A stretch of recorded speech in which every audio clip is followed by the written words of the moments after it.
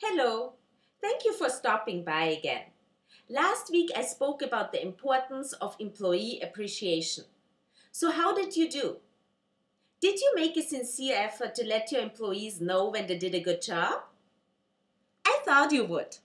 See, the most important factor is that you not only watch this video out of the comfort of your office or your own home. The important thing is to shift your focus from negative to positive, to increase your awareness of what's going on around you and to put everything into immediate action.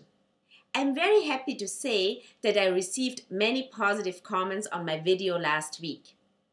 And one person gave me the remark that receiving a compliment, praise, or appreciation is even harder than giving it.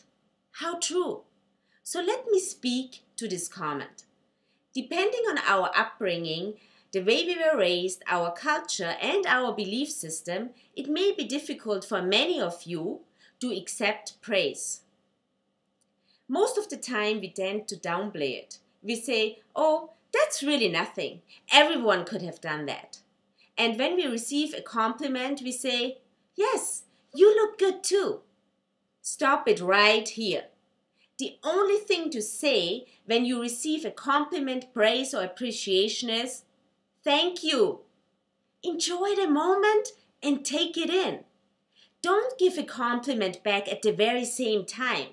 First of all, it is not very original, and second, it defeats the purpose.